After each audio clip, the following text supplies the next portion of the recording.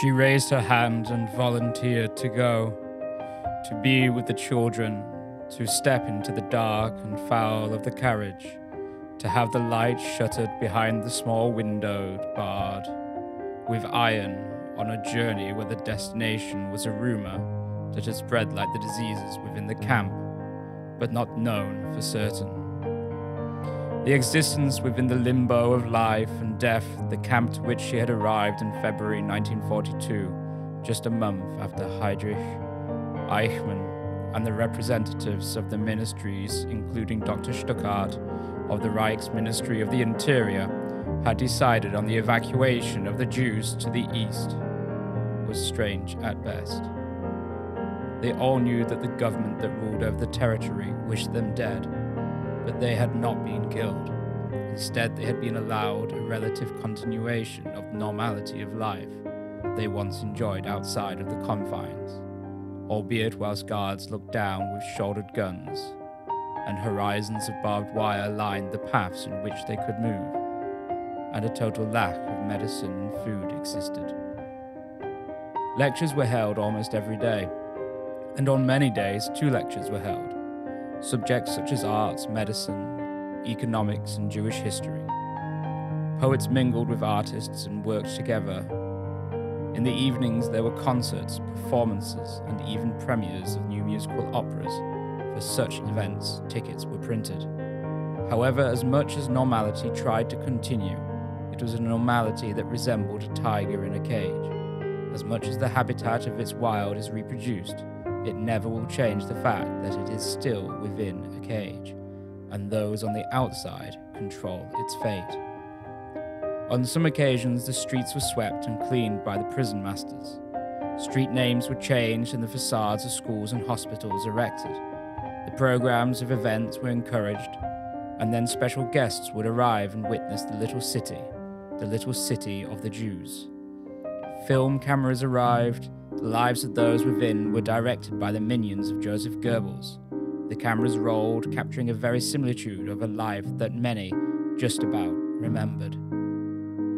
Then, after the special guests and film cameras had left, the brutality of the new reality returned, and the constant threat of the hangman's noose fell over their heads once again. She was known. She was a writer and musician, and often she could be heard reading to or singing to the children of the camp. Through the night she tended for the children that had grown sick. Typhoid had raged within the walls of the camp and claimed many. Medicines could have helped if they, as Jews, were not banned from their use. She did what she could as she watched the children who once had a life full ahead of them, who might have been destined to be the writers, scientists, artists of the future, withered away before her, their potential unrealized, and for many their names forgotten. There were also many who withered and died from starvation. Of the older generations within the camp, 92% would die. Many had names that were different to the ones they were born with. Others had never practiced the Jewish faith, and were there because a legal ordinance on a law defined them as being Jewish. How many filled the squalid barracks infested with lice and disease were there because of the first ordinance of the Nuremberg laws? Laws that stated who was a Jewish half-breed. How many men, women and children would have to perish in the horrors of the camps because of the scribblings of a pen in the Reich's Ministry of the Interior in Berlin?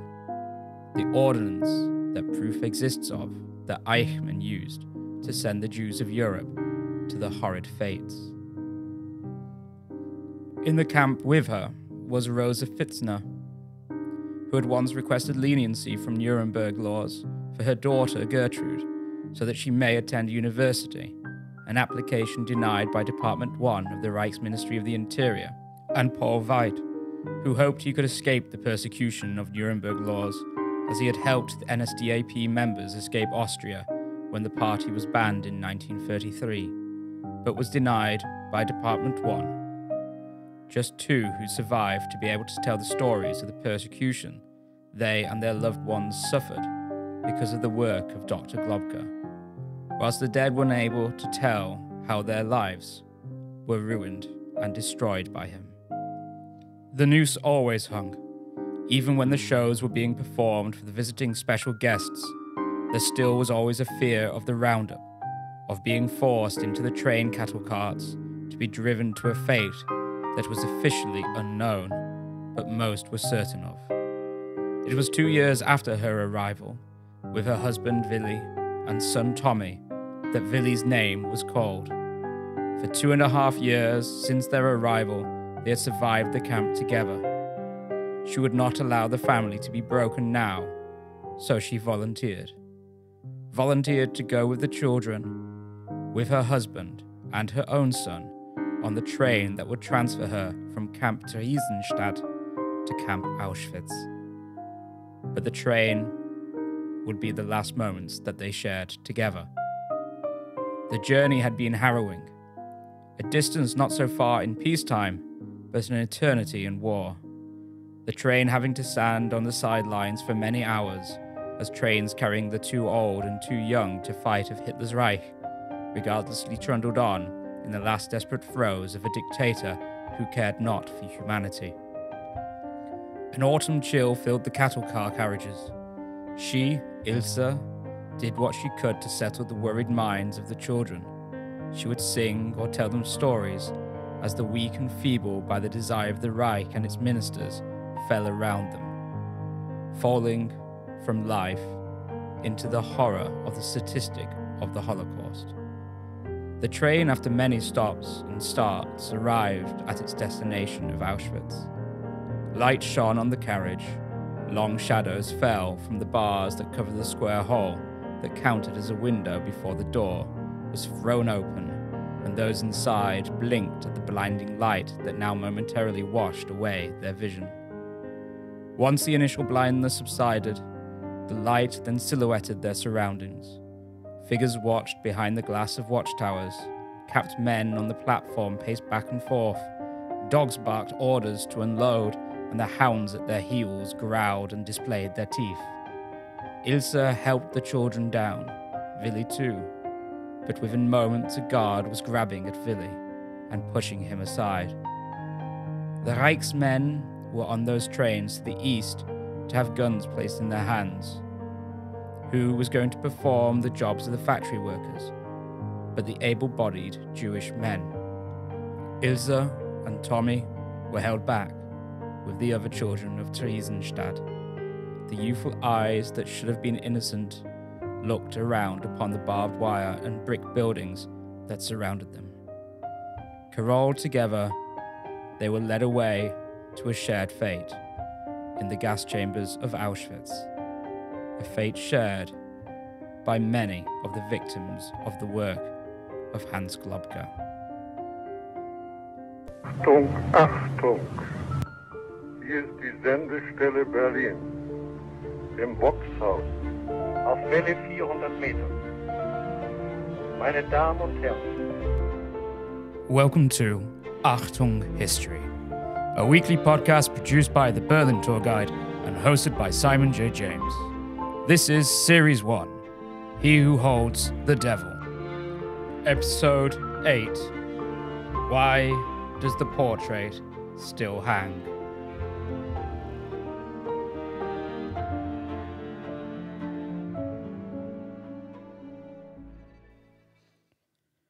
There will always remain a question mark over as to why Hans Globke was never truly held accountable for his crimes. Many theories could be presented, but none will ever be a justifiable reason for why he escaped punishment for the suffering that he caused to millions. The trial that brought together the people who had been punished under the ordinances and laws to which Hans Globke had created, that was held in East Germany was, of course, dismissed by the West German state. The exposure by journalists and students of how ingrained the new West German government and judiciary was with former Nazis was dangerous.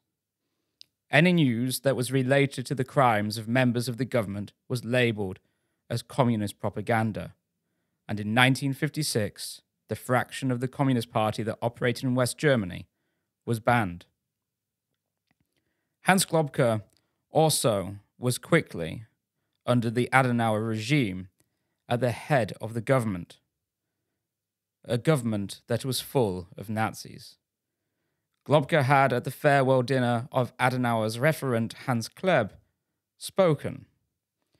You can rely on the old Nazis. They can be relied upon, and they will always be reliable because they know what they want. Obviously, therefore, the West German state did not want to pursue him, for they would be pursuing one of their own. But why didn't the Allies, the British, the French, the Americans, or the Soviets pursue him? Why, after a simple interrogation by the OSS, was Hans Globke allowed to walk free and continue his life, whilst those who had fallen under his laws could not? We are concerned here with an act of humanity, with the maintaining of cultural values, and not least with a measure of considerable political importance. The effect upon all nations, and not least upon the Germans, of the fate of these innocent people, so maliciously persecuted, must not be underestimated. To leave these victims to their misery would be a heavy blow to all those who believe in human solidarity and would encourage those who believe only in force and oppression and who act accordingly. After receiving his American citizenship, Professor Einstein had this to say. When asked for the reason why I have given up my position in Germany, I made this statement. As long as I have any choice, I will only stay in a country where political liberty, toleration, and equality of all citizens before the law is the rule. Political liberty implies liberty to express one's political opinion orally and in writing, and a tolerant respect for any and every individual opinion. That is real American doctrine. But tell me, do you feel that America still fulfills the requirements you mentioned as a place in which to live? Yes, Mr. Timok. Making allowance for human imperfections, I do feel that in America the most valuable thing in life is possible, the development of the individual and his creative power. There may be men who can live without political rights and without opportunity of free individual development. But I think that this is intolerable for most Americans. Here, for generations, men have never been under the humiliating necessity of unquestioning obedience. Here, human dignity has been developed to such a point that it would be impossible for people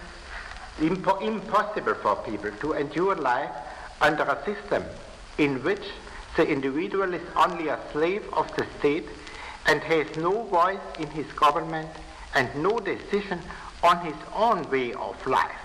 I agree with you, Dr. Einstein. We simply will not be driven about like sheep. We are independent. We are self-reliant.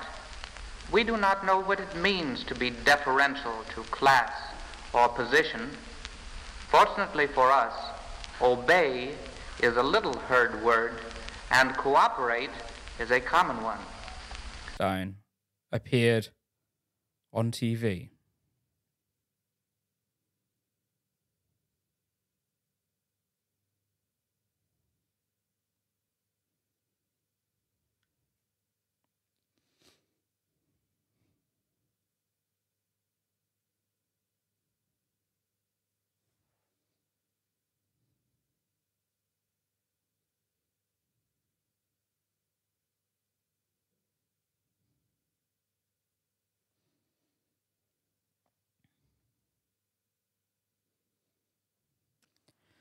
One can hear within the speech the heavily scripted nature. From Einstein's stark yes, there is no doubt that the words were words fed to him. However, the words spoken are very much opposite to what a large portion of the American people actually had. At the time of Einstein's arrival into the United States, the country was still very much in the midst of a racist segregation doctrine that in the southern states was embodied within the Jim Crow laws and the Supreme Court's ruling in 1896 in Plessy versus Ferguson of separate but equal. John Peter Grill and Robert Jenkins in the Journal of Southern History wrote in November 1992 that the treatment of blacks in the American South was in fact a mirror image of the treatment of the Jews of Germany under the Nazi regime. Blacks in the American South were often used as scapegoats, their livelihoods destroyed and stolen from them, accused of crimes they did not commit, murdered in the streets, caricatured in propaganda, and lynched. Lynchings were an event.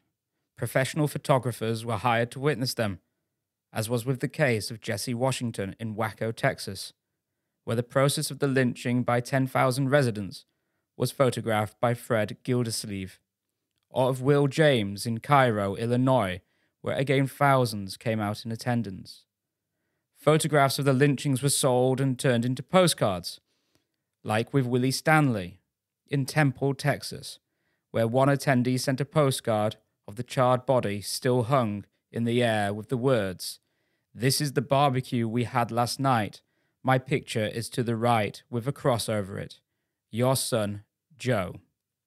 The same occurred with the once again charred body of Will Brown after the Omaha race riot of 1919, part of the Red Summer of 1919, an anti-black white supremacist series of riots, where a crowd posed to have their photo taken, none of the faces looking shocked, saddened, or horrified, but unreservedly proud and triumphant with their evil. All of these events taking place before the rise of Hitler and the Nazis to power. However, it was noted that so ingrained was the racism in America, when American troops arrived in Britain during the war, complaints were received by the Colonial Office of how Americans were treating black Britons, and it was not possible for colonial servicemen to enter any service hostel where Americans might be present.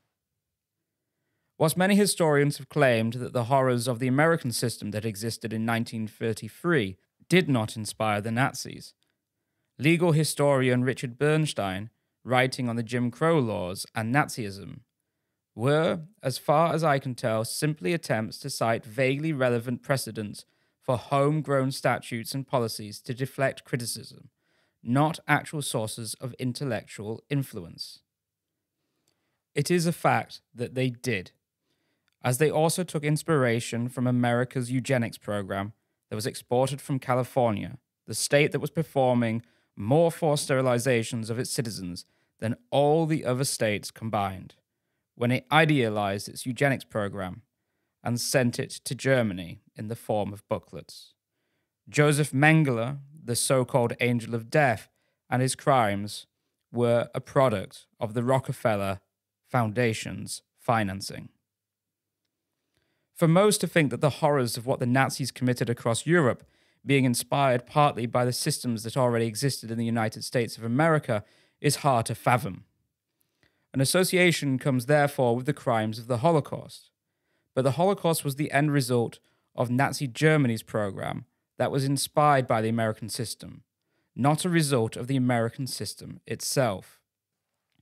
Often, the idea that it would be impossible for Hitler and Nazi Germany to take influence from America is perceived as impossible due to the conflicting political ideas of the two systems, fascism being fundamentally opposed to liberalism. It is more than likely that Dr. Hans Globke took inspiration from the American system, as James Whitman wrote in his dissertation, The United States and the Making of the Nazi Race Law, be it emphasized immediately that there was certainly never anything remotely like unmixed admiration for America among the Nazis, who aggressively rejected the liberal and democratic commitments of Americans' government.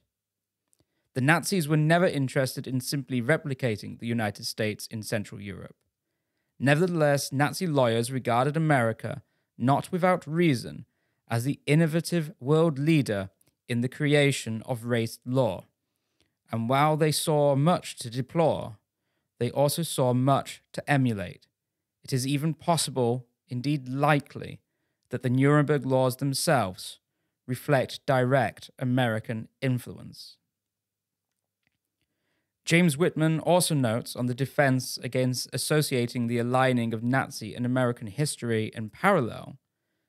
The scholars who dismiss the possibility of American influence on Nazi lawmaking have also used the wrong interpretive tools in making their case.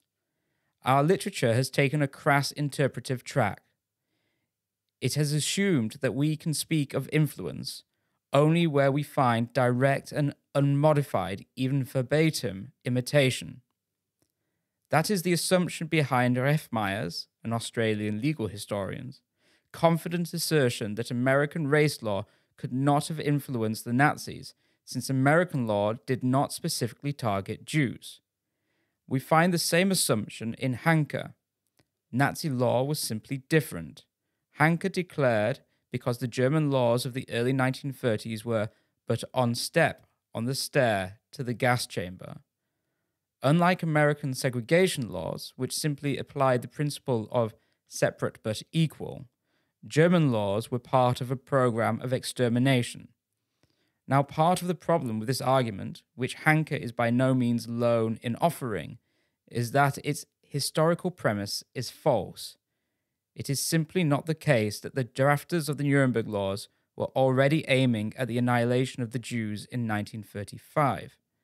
The concern of early Nazi policy was to drive the Jewish population into exile, or at the very least, to marginalize it within the borders of the Reich.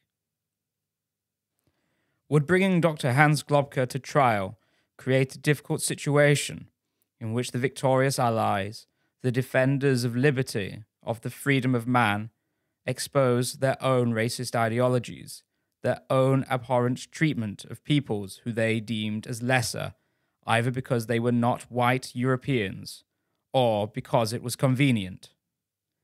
For Hans Globke, immediately after the war, he returned to working in Aachen, which fell under the British zone of occupation. The British who proudly boasted of how much of the world was once coloured pink. Britain, as the colonizer of history, had sought to civilize the world, or so it told itself and its subjects. The Scottish-British historian James Mill, in his work The History of British India, first published in 1817, opens with, "A duly qualified man can obtain more knowledge of India in 1 year in his closet in England than he could obtain during the course of the longest life by the use of his eyes and ears in India." James Mill sought to justify the need of colonization of India by degrading India's long and vibrant history into the notion that it was backwards and secondary. In 1943, Leopold Charles Maurice Stennett Emery, the Secretary of State for India and Burma between 1940 and 1945, spoke at a meeting of teachers. Empire brings out the idea of unity, comprising infinite variety, but also that of responsibility for peace and good government, of trusteeship towards the weak and backward. The presumption, perhaps because of the influential derogatory works of James Mill, that those of other nations must be backwards, because in their colonization by the British could not be trusted to govern themselves, ignoring the entire pre-colonial history of India and seeing as Mills did that an India before colonization was a collection of small states constantly at war with themselves, needing a foreign power to bring order and civilization. Also in 1943, the first Viscount Bledsloe, conservative politician Charles Bathurst, president of the Empire Day movement, spoke at the Empire Day celebrations. Our empire, so magnificently united in this period of grave emergency, was not founded on conquest and oppression like some empires of the past, which the Germans are seeking to copy, but upon bold adventure, love of liberty and justice, and spiritual ideas. Not found on conquest? Over 80 nations would choose to disagree. Britain was constantly at war to bring more nations under its controls. From wars with the French over Egypt in 1799, the Netherlands over Java in 1811, the entirety of Burma in 1885, amongst others. Not so much to bring liberty, but oppression and exploitation in an economic Lebensraum. During the Second World War, men of the Empire who arrived in Britain felt the effects of the British colour bar that could ban people based on the colour of their skin from jobs, entrance to dance halls and bars, or even performing their duties as members of the Home Guard, as one member by the name of Roberts found when he made himself present for his picket duty at a dance hall, but was sent away, even after he returned in uniform. Women who arrived from the colonies who wished to become nurses were denied training in England because of the colour of their skin. The British Divisional Post Office stated in 1940 that they would not employ coloured persons unless they were a very light colour, as revealed in a letter between H. Gosney of the Ministry of Labour and Keefe of the Colonial Office. It was not so dissimilar overseas in the British colonies, where white Britons were afforded better status, hotels, and opportunities. In Kenya, non-whites were barred from attending the cinema. Britain was purposefully keeping its colonial subjects in a state of constant denial from opportunities at home and abroad. On the Gold Coast, a barrister, Dr. J.B. Dankwa, wrote, "Is it really true that it is a policy of the Colonial Office today that no matter how well an African may be qualified for taking a share in the government of his own country, he will not be given that opportunity to participate, for the simple reason that he is a native? If so, where are the Africans to get experience for the promised self-government? If so, why make declarations of trusteeship?" It was the gift of an attainable promise to the minds and mentality of the people of the empire to attain greater independence, but on paper and in reality, it was something that the British used to quell the potential revolutionary minds, with no true intention of granting self-determination. In India, the British control during the war was a disaster, especially in Bengal, the region of India that borders Burma, where a scorched earth policy was enacted after the success of the Japanese invasion of Burma. Coupled with natural disasters and Winston Churchill's exceptionally racist views of the Indian people, would result in the deaths of between 2.1 and 3 million people through famine and the resulting starvation and disease. When speaking to Amory, Churchill had stated that he hated Indians who bred like rabbits. Churchill refused Canadian proposals to send aid to Bengal, as it was in the darkest depths of the famine. Amory became exasperated by Churchill and his cabinet's abject refusal to allow any help, or even for the region to use its own cash reserves and ships to import food. Avery, in his diary, would note, "On the subject of India, Winston is not quite sane. I do not see much difference between Churchill's outlook and Hitler's." Sadly, this story of famine was not the first in India to be caused as a result of the British and the British East India Company's policies that exploited the native population and their lands. Cornelius Walford calculated in 1877 that in the 120 years of British rule, there were 34 recorded famines in India, compared to just 17 in the prior 2 millennia. Before the British, the Mughals used tax revenues to finance water conservation and banned exports if a famine looked as if it were to hit. The British did away with the system, exploited a nation, and let millions upon millions die. And this was just one area, albeit a very large area, that was under the British flag. The arrival of black American GIs to Britain during the war also created a problem in the minds of the British governmental establishment, as Sonia O. Rose writes in her dissertation, Race, Empire, and British Wartime National Identity. Officials were concerned that ordinary British citizens were insufficiently race-conscious, and that they would, as a result, be overly friendly to black Americans. This conundrum led to a confusing assortment of British responses to the presence of black Americans, including educating British women and girls about the perils of interracial romance. Not so dissimilar from Dr. Globke's work in the Czech lands of Bohemia and Moravia, when through his laws Dr. Globke discouraged the marriage of a German to a Czech, whom he considered and therefore created a law to ensure became a second-class citizen of unworthy racial heritage. Rose goes on to state, fundamentally, the British government wanted the US military to take the colour problem back to the States with them after the war. For France, the other member of the Western Allies, the story was not so much different in terms of brutal control and suppression of the natives of nations under the French flag and the Code of the Indigenate that created an inferior status for natives of the French colonies from 1887 until 1947. For Algeria, the first Code of the Indigenate was not so dissimilar from Dr. Globke's work on the status of the Volksdeutsch in the Sudetenland. It read, "The Muslim indigenous is French. However, he will continue to be the subject to Muslim law. He may be admitted to serve in the terrestrial and marine army. He may be called to functions in civil employment in Algeria. He may, on his demand, be admitted to enjoy the rights of a French citizen. In this case, he is subjected to the political and civil laws of France." This was first introduced in 1865, but in 1881, the code was formalized, and if a Muslim has chosen, as nearly all did, not to be a French citizen, their lands could be subject to seizure or appropriation.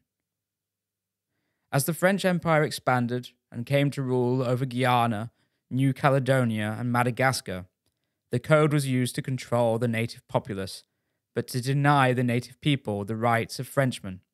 Rights were given to the commandant of the Cercle, the smallest unit of French political administration, to be the judges of the indigenate. But really this meant any Caucasian person had the right to deliver punishments for any of 34 infractions, with punishments ranging from imprisonment to death. Often the punishments were periods of forced labour, known as corvée, with much of the operations of Senegal all the way through into the 1940s being operated by forced labour. In 1930, the Geneva Convention outlawed the French system of corvée. France introduced a higher tax on the people of West Africa in reaction, a tax that could be paid off via forced labour. Jean Suré-Canillet notes in French colonialism in tropical Africa that in 1935 in French Cameroon, 32,858 people were imprisoned for infractions of the indigenate compared to 3,512 for common law offences. So it is quite possible that Dr. Hans Globke was not brought to stand trial because he embodied, through his laws that subjugated, deprived, degenerated native populations of conquered territories, too much of what the Western Allied nations were doing themselves. And placing a man like Globke on trial may be tantamount to placing a mirror on the stand. It also might be due to his study of law. He was surely aware of some of the laws that had been created by Britain, France, and especially, as we have seen, America, and with his sharp legal mind, he might have been a formidable foe if brought to stand trial. An alternative may be that with Germany in ruins after the war, and the faces of the Third Reich, Goering, Speer, Frick, Ribbentrop, having been placed on trial and either executed or imprisoned, a strong yet unknown face might be needed to help in the rebuilding of Germany. And Dr. Globke could present a strong candidate for this role, aided in his never being a member of the Nazi Party, although he did apply but was rejected by Martin Bormann due to his being a member of the Centrum Party. He could present a useful role to the Allies in the new nation that was being formed under the face of Konrad Adenauer. Globke, as he was, could be placed in a situation where he bridged the gaps between those who had once sat in quiet resilience to the Nazis, as Adenauer, who in a letter in 1934 reminded Hermann Goering that he had violated Prussian law to allow Nazi flags to be flown, and that he had declared publicly that the NSDAP should be part of the national government in a leading role, had done, whilst also bringing the now former Nazis together to form some of the infrastructure of the new republic, as was with the case with the Gehlen organization of former SS officers that formed the basis for the modern Bundesnachrichtendienst, the German intelligence service. And to worry over the crimes that Globke was part of, it did not seem to matter. Either the intelligence of the British or the OSS was lacking on Globke's role, or it was chosen to ignore Globke's role in the Holocaust. Or maybe it was easier to dismiss, as it was Goering and principally Frick's, later Himmler's names, that featured on the laws and ordinances. Two of those had bitten the pill, and one had taken a short drop, and were of no worry anymore in revealing accomplices and roles that they had played in one of the greatest crimes in human history. Perhaps the Americans knew, and this is how Globke was turned into the spy within the Chancellery, who managed to have the office of the Chancellor bugged, ultimately becoming known in the CIA documents by the codename Causa. Whatever the reason for the lack of punishment of Dr. Hans Globke, it remains for me to make one last point, or to pose just one last question, and it is to end with where, for myself, this journey began. The beginnings of this podcast series came in the form of one of the many Bundespressekonferenzen held in a building just a short walk from where the trial of Hans Globke was held by the DDR in 1963, and today is situated just over the River Spree from the new Chancellery building of Germany. A reporter for RT Deutschland, Florian Warweg, asked a question of the spokesperson of the German government, Martina Fitz, on the 2nd of January 2019.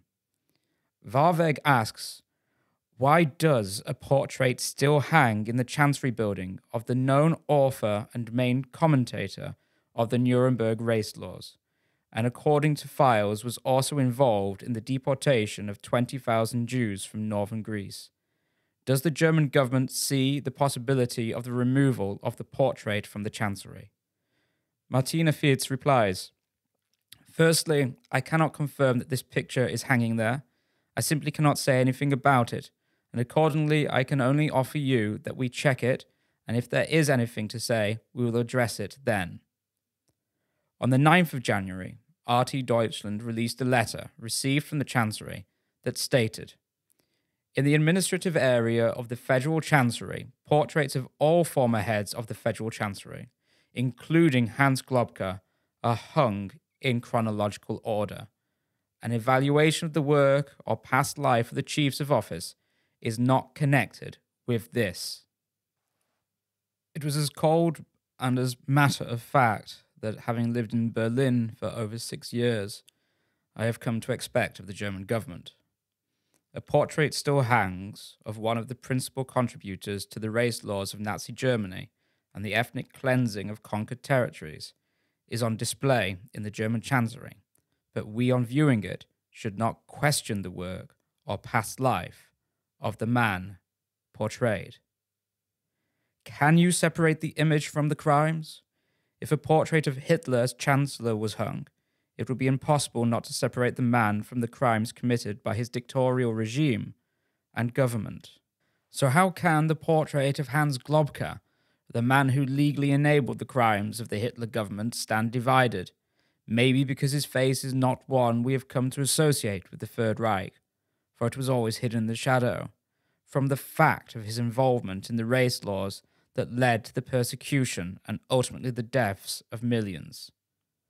Surely there is another option than to have the portrait of a criminal who was tried and found guilty under the Nuremberg Principles, Article 6 of the London Statutes for International Military Tribunals, Article 5, Paragraph 1 of the Constitution of the DDR, and subsection 211(47) of the Imperial Criminal Law that was still active in the DDR at the time. It is a portrait that hangs on a wall only a 5-minute walk away from the bleak and somber concrete blocks of the Jewish Memorial, a memorial to all of the Jews persecuted by the Third Reich, many of which were persecuted because of Dr. Hans Globke. Or maybe the portrait should hang. It should bring the face of the man who was hidden in the dark for so long to light, but not without context. Hans Globke should not be allowed to be remembered in history only as the longest-serving head of the Federal Chancery. He deserves to be remembered for being one of the most vile and horrendous criminals who brought untold misery to millions of people, who Nazi Minister of the Interior Frick had said had proven loyalty and constant readiness for action in carrying out his duties that facilitated and expanded the persecution of those who were subjected to the horrors of the Nazi regime. A man who, even as a devout Catholic, had no regard for the lives of others, be them Jew, Czech, Slovenian, Slovak, Romanian, Lithuanian, Greek, or one of those who wished to expose him and his crimes. He was ever dedicated to his, the Nazi, and later the Adenauer cause. But for the Allies who let him go, I leave you with the words of Faust as he spoke to Mephistopheles. He who holds the devil ought to hold him fast, for he will not get chance to catch him a second time. Achtung, Achtung! Hier ist die Sendestelle Berlin. Im Boxhaus. Auf Welle 400 Meter. Meine Damen und Herren. This has been Achtung History's He Who Holds the Devil, a production of the Berlin Tour Guide and hosted by Simon J. James.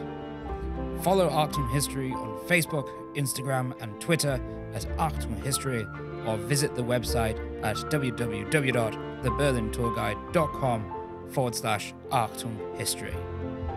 If you wish to support the production of Achtung History, you can do so through Patreon at patreon.com/Achtung History. Achtung, Achtung!